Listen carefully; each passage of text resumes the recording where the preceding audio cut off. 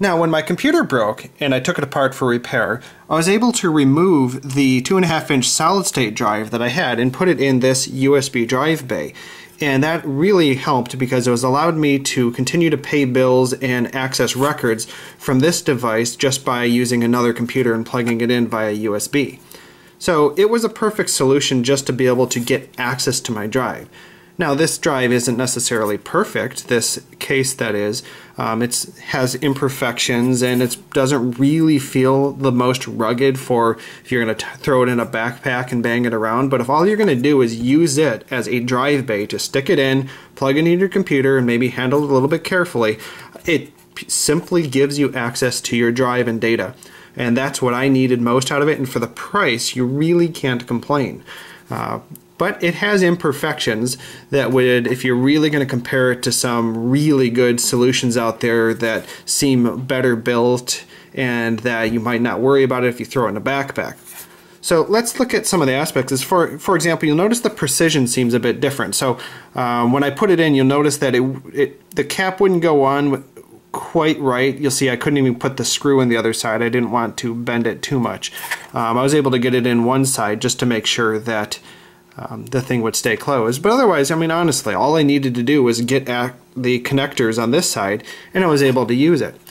Basically, it doesn't seem to be a perfect 90-degree angle when it slides into this case, which is why it comes in a little bit crooked.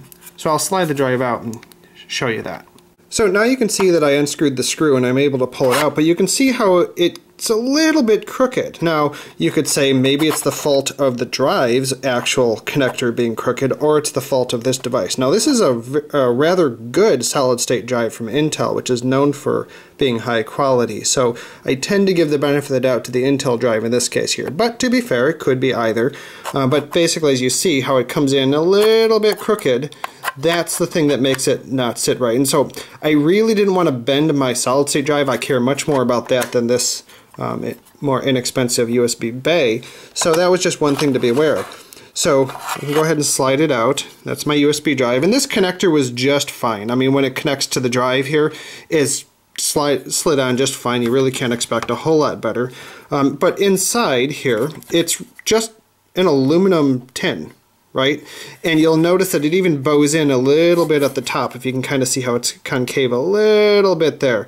Honestly, it doesn't matter because there's some air buffer between your drive and the top anyways. But if you look at this from the side, you see how your drive is going to sit off to one side because of the way it connects over here. So on one of the two sides, it's going to be sitting right against the bottom, and on the other side, it leaves a lot of gap. And probably depending on the full size of the drive, it may or may not come into contact with the end, and probably not. So there's no padding in here at all. And obviously, you can't have padding on this side with the thickness here, otherwise it's not even going to fit in here, right? I mean, you could see how when I slid it in, I don't want to drop it in, it's really at the bottom. And it gets a little bit caught here because it's getting caught on the other end of this. When it's trying to slide into the thickness over here. So let's pop it upside down and then it starts to slide better. But you can see it's just a basic tin, but hey, I mean, it's an inexpensive USB bay that pretty much serves its sole purpose to give you this connector and this connector here. Otherwise, it's just, this thing is just aluminum. So I thought it was okay. It served the needs, and for the price, I can't complain. But of course, if I was really looking for a robust solution that I could use extra 2.5-inch drives that I have laying around that I'd like to just leave at my desk at work, throw in a drawer, maybe I'm going to go to look at something that protects the drive a little bit more and seems a little bit better constructed. And again, it's a choice between price and perfection. And functionality, it does work, and that's the #1 thing that you're looking for. It comes really well packaged. So this is what you get out of the box here. So of course it comes in a box which I keep so I can keep storing it right back in here with all the parts when I'm done using it. Of course the important part of it is this component here, which is basically the aluminum tin. Again, no padding or anything like that on the inside, just a basic thing to slide the drive into so you're not in direct contact with it. Here, this is the really most important part here that gives you your USB connector and a little LED light that shows drive activity. So this is the thing that pretty much provides all of the functionality that you're looking for.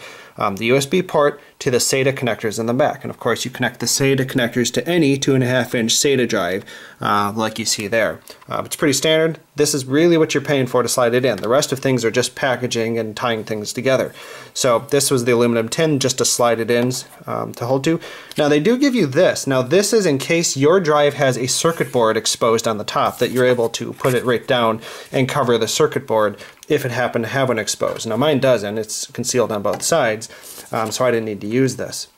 Now it does come with a screwdriver, which is really nice considering the size of their screws were tiny. And these things are really tiny screws.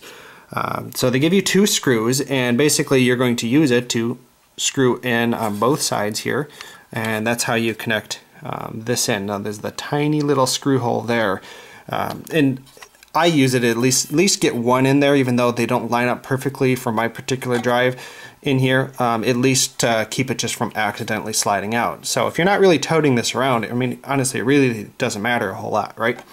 Of course, they give you the next important thing is you don't have to buy your own cable, and there was the interesting aspect of this. One is, of course, you know, here's your connector that connects onto the port here, but then they give you 2. It's a Y cable, right? It has 2 connectors to USB too.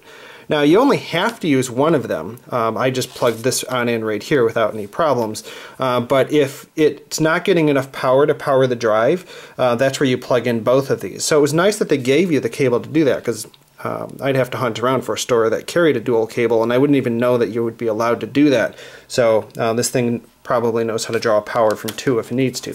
And then lastly, it gives you a little case, and it's actually a nice little soft case. Now, I'm a little more concerned that there's no padding inside. You know, I don't know that having a soft on the outside is as important as making sure my drive's not bouncing around the inside.